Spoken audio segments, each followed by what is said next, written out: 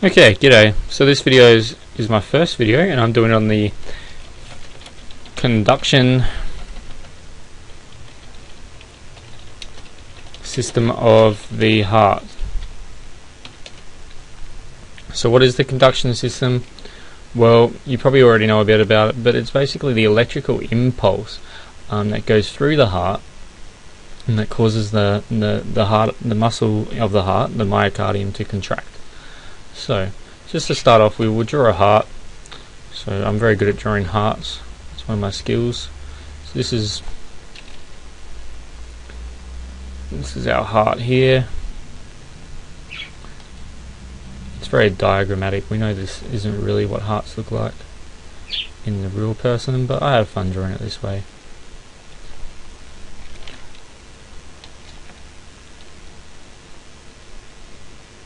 Alright. So here we have the right atrium, right ventricle, left atrium and left ventricle. Just to briefly go through how the heart works as a pump, blood enters in to the right atrium,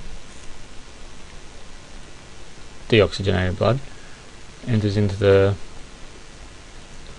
right atrium via the superior and inferior vena cava. Now, as it enters into the right atrium during diastole, this valve here, the tricuspid valve, is actually open, and the blood flows into the ventricle as well. And actually, most of the ventricle filling is actually done in diastole and not actually from the atrium, according to Guyton. So, blood flows in there, but not all of it, of course. And you probably already know that the atrium pumps blood into the ventricle. So during diastole, a lot of blood flow into the ventricle. Then in atrial systole, the atrial contract and pump the remaining deoxygenated blood out of the atrium and into the ventricle. And then this same blood goes into, and then from the ventricle goes into the pulmonary circulation and then enters into the left atrium, where essentially the same process happens and at the same time. So simultaneously, whilst this is going on, blood from different blood is coming in from the pulmonary circulation and entering the left side of the heart. So subsequent blood from the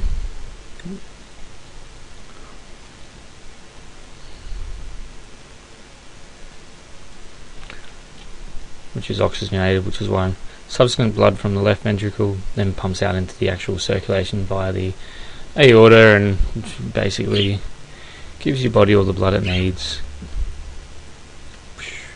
Okay, so how does this all happen from a sort of an electrical standpoint? Because the muscle's not going to contract without the electrical energy that tells it to contract. I won't go into any detail about how that happens, but I'll give you the steps in which it actually occurs. Okay, so electrical impulse is traditionally, in a healthy heart, begins at the SA node.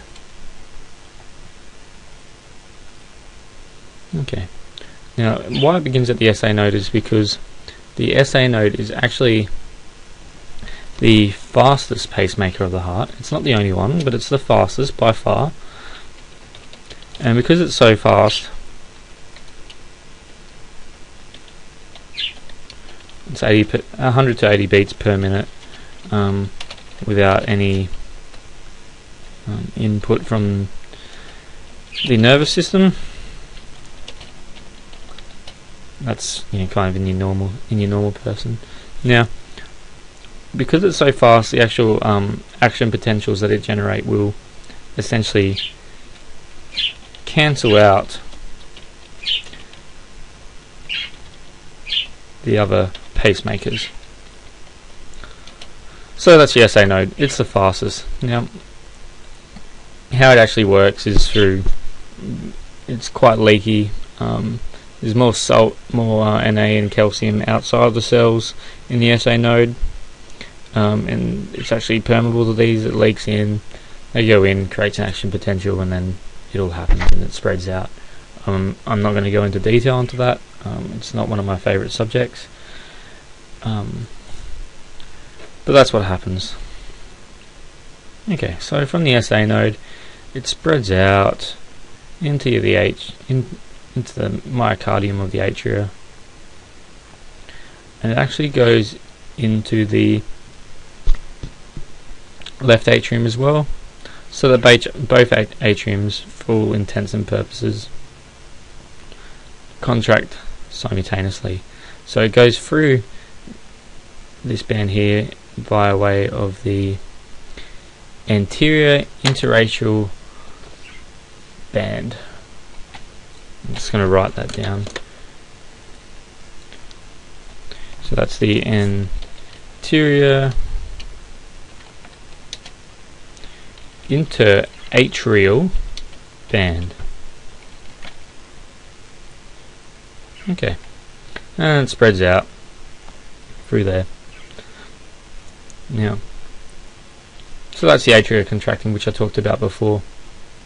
Now, you do want time between the atria a small amount of time between when the atria contracts and fills up this the ventricles, and the ventricles contracting and pumping blood into the pulmonary and systemic circulation. So how does that happen? Well, that happens, the delay happens thanks to the AV node. So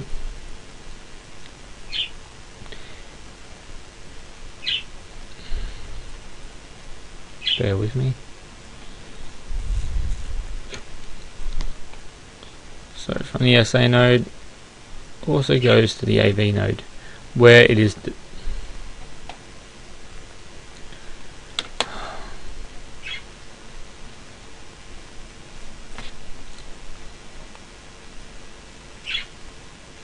sorry,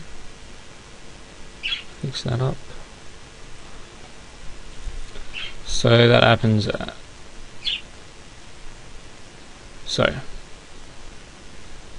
goes via the AV node, where it is detained. So that's the AV node, or atrioventricular node. So it's actually detained here for a short period of time. I might grab out my textbook at the end and talk about it and write down the different times for you. So it's detained here for milliseconds, but relatively long. Then through the AV node, it actually travels into the ventricles.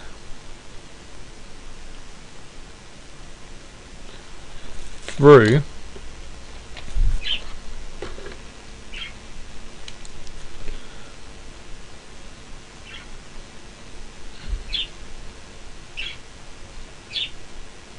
the cardiac skeleton. So I'll just draw here. It's very diagrammatic. So it transverses through the cardiac skeleton. Now this cardiac skeleton, as I'll call it, it's got a few different names, but its important thing is that it will not allow the conduction of electric impulses, of action potentials, except through the bundle of His, which is this here. The bundle of His comes out of the AV node, so it's a bundle of His here, which I'll write down for you.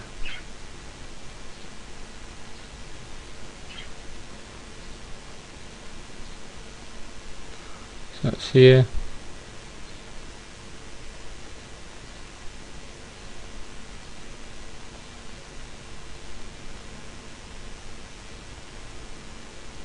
And that's the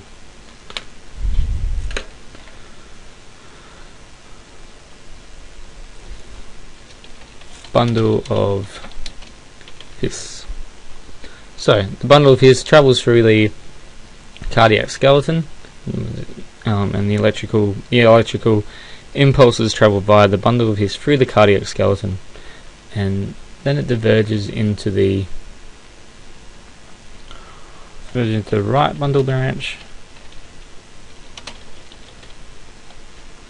and the left bundle branch.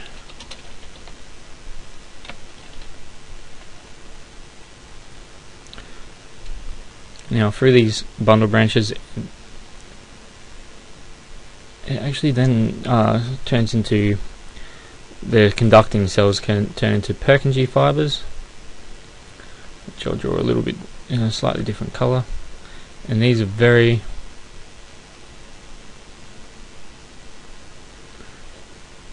fast, and then they very quickly traverse through both ventricles. It's coming off here very quickly, and they cause the myocardial cells in the ventricles to contract. Yep. Okay, so that's basically it. So just to go through it again quickly, I'll use what colour? Green will do. Okay, just to make it all very messy. So the impulse starts at the SA node here. It goes through both atria, very quickly. It gets detained at the AV node, which holds it for a short period of time before sending it through the bundle of His, which traverses through the myocardial skeleton. Then it divides these cells. Conducting cells divide into the right bundle branch and left bundle branch, where then they further divide into Purkinje fibres, which is a bit of a, I'll just write that down for you, Purkinje fibres, yep, which are very fast, and that causes contraction of the ventricles. And that's about it. Now, understand this is